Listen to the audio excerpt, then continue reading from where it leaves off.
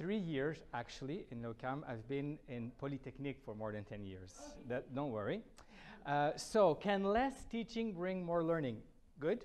For the this is live feed, right? No. A slight change in the subtitle, though, but same message. But before I start, please, I ask you, get up and stretch. Please. Almost 3 hours of sitting down, my back is killing me. So go ahead and stretch, stretch, stretch it out, please. Feels good, doesn't it? On the side also. That's it. Breathe in. All right. Good, good, good. Excellent. I don't know. I don't think I'll take more than half hour. I hope I won't. So, is the title just provocative or just stating what is now obvious to every instructor in higher education? I don't know.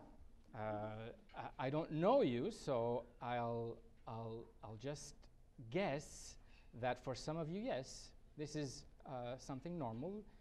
We should be teaching less for having more learning happening. So if you're in the learning business, the first question you should ask yourself is, what is learning, right?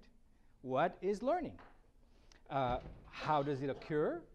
When and where does it occur? We have seen many presentations on where the learning is occurring now, and it's not in the same places where it used to be when we were studying, right? And how do we know that it has occurred? So Susan Ambrose and her colleagues identified 3 critical components associated with learning, right? First one is it's a process, it's not a product. But we only have access to a product when we ask them to do things, right? That's how we know if they learn or not. The second thing is you need to have a change. So a change between the first day when they come in your class, or when they're sitting in your class, or whatever they are when you're teaching them, and the end of the semester. Change in knowledge, behavior, attitude, anything. So you need that delta. And it has to be lasting. So it's not a fleeting, but something that should be there for a long term, right? So usually, well, at least those who understand the system, we learn, but mostly for short term, and we tend to forget very quickly, right? So does it really, does learning has happened there? And the third one, for me, is the most important one, is learning is not something done to students, but rather something students themselves do. So keep this in mind during this presentation. Okay, a few questions. Is teaching equivalent to learning? So in parentheses, instructor talking, right? This is teaching. Is listening equivalent to learning? So listening to instructor talking. Maybe, maybe not. Who knows? Who knows? Yeah, maybe, maybe. Now, my next question, what do we call the thing the man in the picture is doing? So let me bring you back the picture, and this is the man I'm referring to. I heard it. Lecturing, I heard it, I heard it. So lecture, right? So if you look it up, and I did look it up in one of those online dictionaries, the American Heritage Dictionary, right? It's online. So it can be, a lecture can be a noun or a verb, right? So, and I'm hoping I'm using the first definition, not the second one, unless you feel like I should reprimand you at the end of this talk, right? But I'm referring to the number 1 definition. So it's an exposition of a given subject delivered before an audience. A little bit what I'm doing right now and what we've heard, examples before me. My next question, where does the term lecture come from? Who knows? You don't talk. She's from Montreal, so she speaks French. I don't want her to answer. She's my student, my master's student. But who can tell me, where does the term lecture come from? Latin, okay. So we have someone saying Latin. But what? Hmm? Is it? Ah, okay. All right. So, yeah, it comes from the French lecture, right? So let me point from Middle English, act of reading. Lectura. You tried some Latin, right? There you go. The past participle of legere, to read. You get my picture, right? That's what it means. Lecture comes from the word lecture. In French, it means to read. That's what it means. My next question, why should we continue lecturing, right, in the era of technology and information availability? Why? I don't think, but I am not against anything, right?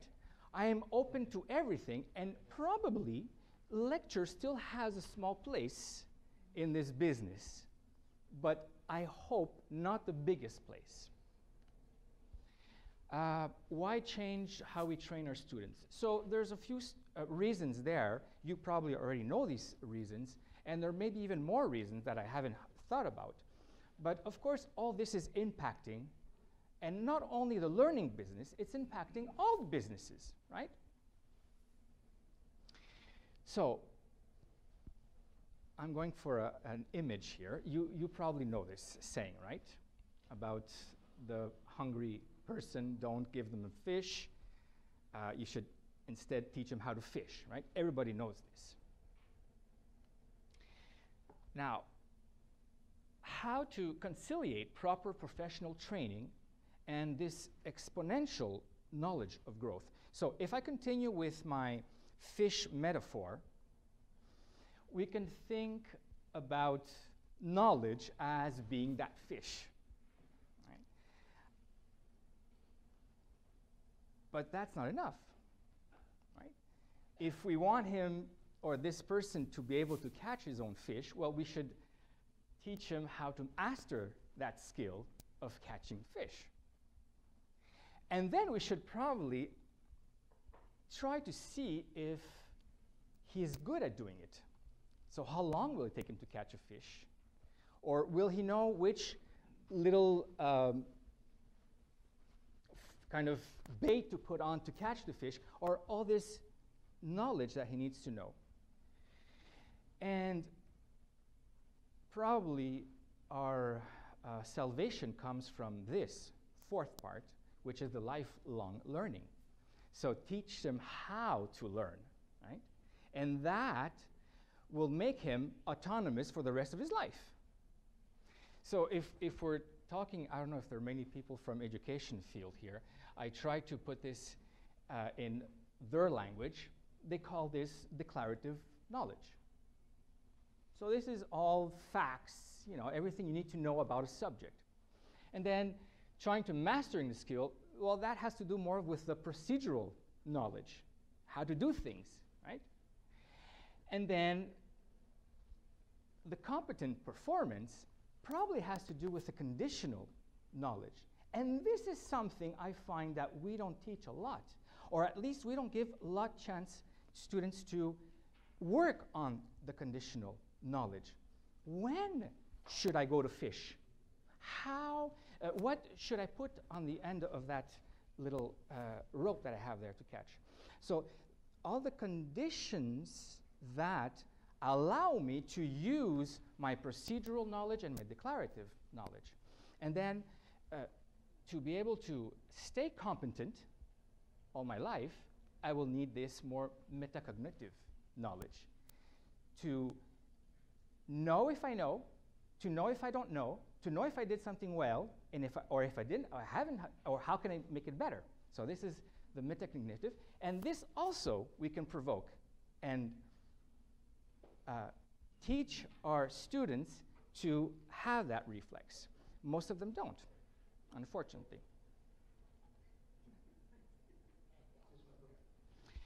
So 3 points I want to make this afternoon. Right? 3 points.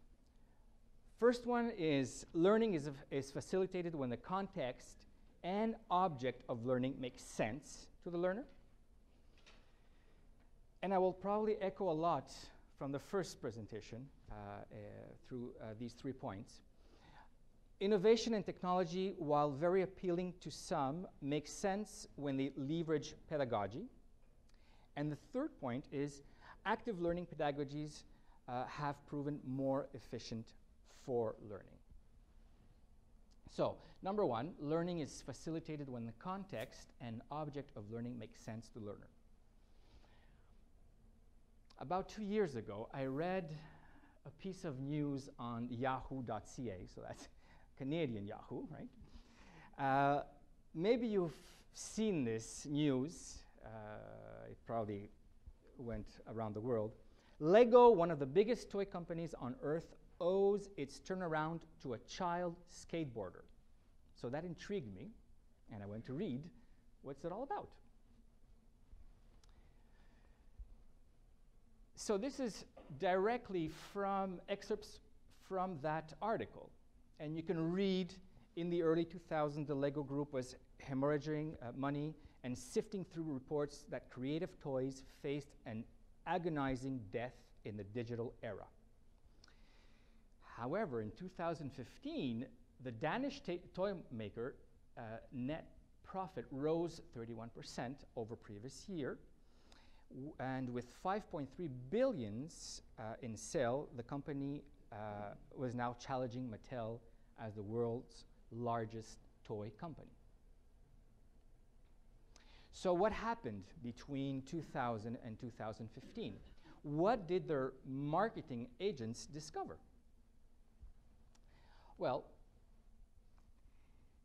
they did not use big data, right? They did not look into that. They actually looked at what the user liked. The little data.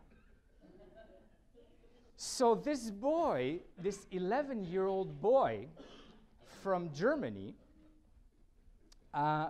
he liked Legos, so he played with Legos, but he also liked to skateboard. So when they were asking him questions, so what do you like about Legos and why do you play? Or not even Legos, like, what do you enjoy playing with? What do you like? And he started to show them his skateboard. This is not the actual skateboard, right? It's just a picture I found on Google. Thank you, Google. I don't need you, Google, because my wife knows everything, by the way. But I still use Google. So he was telling them, look, this is where I have a scratch on my skateboard. This is where my shoes are worn. And that is exactly the same place where the professionals worn their shoes. So he was very proud to show them that. So they figured it out.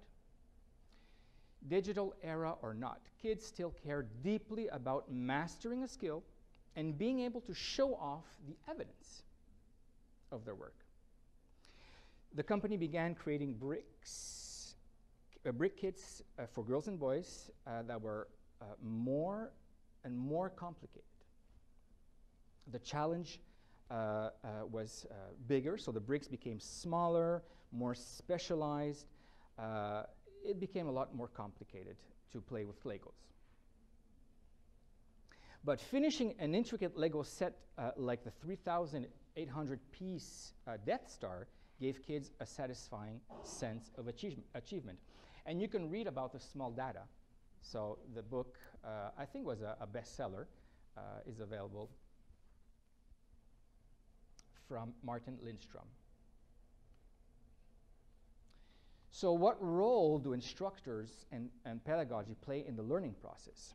Well, we have to first think of creating a proper atmosphere for learning.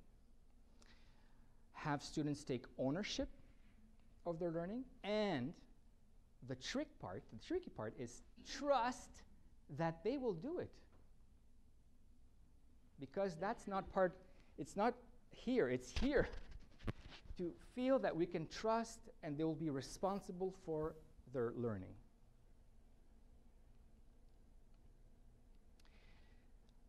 So active learning pedagogies tap into those elements. There are two essential conditions to be considered as active learning. Only two.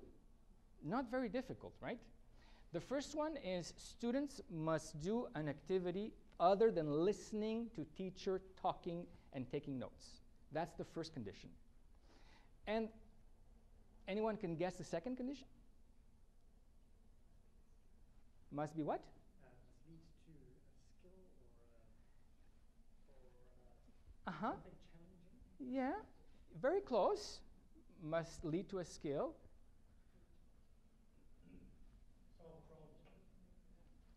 Solve a problem. Any problem? Problem that they're working on? Something relevant to this course, right? So it has to be related. It has to be related. Oh, and by the way, this activity can be behavioral.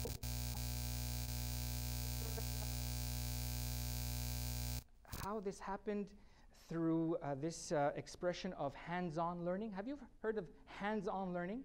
And people interpret that as, oh, my students have to touch something. They have to be doing something. No. It can be only up here. It can be happening. They're doing something, but we don't see it, but it's happening, right? And the second has to be related to the course concepts, materials, or learning goals. So there you go. Two conditions. You fulfill that, and you have active learning with your class. Yes, we are aiming for high student engagement in active learning. It can be behavioral, emotional, or cognitive engagement, right? And those three are somehow related to each other, but this is what is important for active learning, that student engagement. He has to be thinking about, he has to be discussing, he has to be asking questions. This is active learning.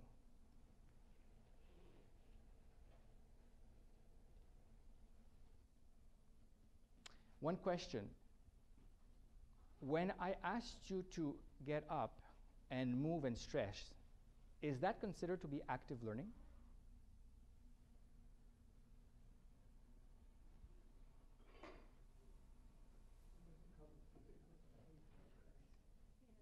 It doesn't cover what? It was behavioral because we got to perform, and it was emotional because it was a relief, but it wasn't cognitive. So you wouldn't consider that as an active learning activity? It wasn't related to what we were talking about. It wasn't related. Exactly. So probably not. Is this considered to be active learning? The question asked the fact if that was active learning or not. That would be. So it did help me a little bit. And it relieved you, right? Tension in the back. Other valuable lesson from the gaming industry. This is interesting. Make it progressive and controlled complexity. That's interesting because if you're working with students in the first year, when they just start, so they don't have so much knowledge yet, well, why not put them in situations where they have to think and they have to solve problems, but you can control the complexity. And we can do that. We can take away variables and say, don't worry about the environment, don't worry about the budget, don't worry about this, but you have this problem and try to think about it. So if we have this progressive complexity,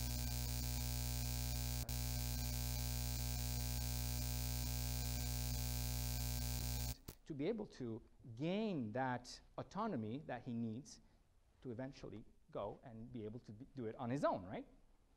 So this, we probably need a program approach.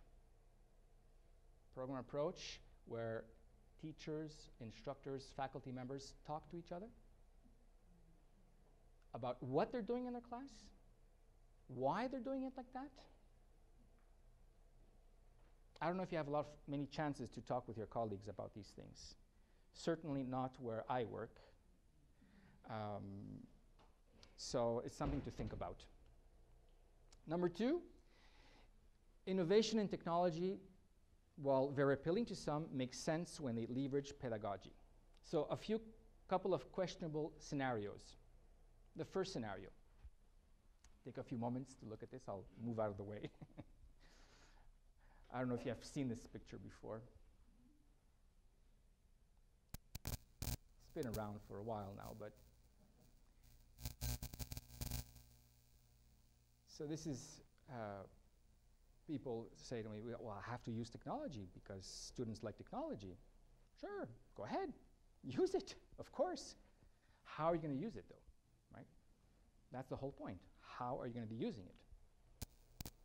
Second scenario, I don't know, I wasn't born then, so a few of you were born, you can probably validate this, but urban legend has it that during the space race in the 60s, NASA spent millions to develop a pen that would write in zero gravity. So they bragged about it to the Soviet cosmonauts, and of course, they rolled back their eyes and saying, like, yes, we also thought about this problem, but we just decided to use pencils. So, and this is the actual pen, I think. I found this on the internet, so it seems like something engineers would do. I work with engineers a lot. I'm not an engineer, but I love engineers. So yes to innovation, yes to technology. However, being creative in a useful manner can be just as efficient, pedagogically speaking. Right? So if you think you will invest in that program or that software or whatever technology you need and you think will help your students, go ahead and do it. But sometimes even low tech can be just as efficient, right? So something to think about. Number three, active learning pedagogies have proven more efficient for learning. If you're wondering what I'm talking about, I've put in 3 categories, examples of active learning methodologies. So you have what I've put, the first category, interactive learning, inquiry-based learning, and the third one, experiential learning. So interactive learning emphasizes on engaging the students in thinking, discussing, evaluating ideas. Right? So you have a few examples: peer instruction, think, pair, share, group discussions, debates, concept questions, team-based learning. All these fall into that category. Of course, they're not exclusive, mutually exclusive, but usually these are more short period of time. So you can do it for 5 minutes, 10 minutes, 15 minutes, right? The second category, inquiry-based learning, this probably takes a little bit more time, maybe 2-3 hours or a little bit more. So engages students directly in manipulating, applying, analyzing, problem-solving activities. Problem-based learning, case studies, research projects, lab experience are examples of these methodologies. And the third category, the experiential learning, where students take on roles that simulate professional practice. So the project-based learning is something very used in engineering programs. You have, of course, simulations, role-playing, service learning, gamification. We're not very, in Canada, we don't use a lot of service learning. I know a few places, and I've read about a few experiences, but a lot in Latin America. So I work with many Latin American countries, and there is very, very popular. Maybe in the US as well, and maybe other countries. 5 minutes, wow, I never thought I would go through that. Here are a few, probably you know these studies, but Freeman, I think, is one widely now talked about, where they did a meta analysis of over 200 studies, and they found that higher student engagement brings a decrease in the failure rate. So it helps all the students, not only the not so strong ones or the strong, all the curve, everybody moves when the teacher uses active learning pedagogies. With my colleague, Jean-François Desbiens, we also found that active learning methods bring higher student motivation and engagement. Oh yeah, so this was in STEM. Freeman, all the studies were in STEM. We looked at engineering students. Lassander and Harmsen found performance success and learning outcomes also were positive with active learning pedagogies. Benoit Rossin from Europe and his colleagues found that helps for complex problem solving. And Weimer with mathematics found a change in attitudes of students towards mathematics and their performance as well. So, you know, two positive things there with active learning pedagogies. There. So I can conclude just reminding you the 3 points I was trying to make today. Learning is facilitated when the context and object of learning makes sense to learner. Innovation and technology, of course, can help, but makes sense when they leverage pedagogy. And inquiry-based active or any active learning have proven more efficient for learning. I'm done. Thank you.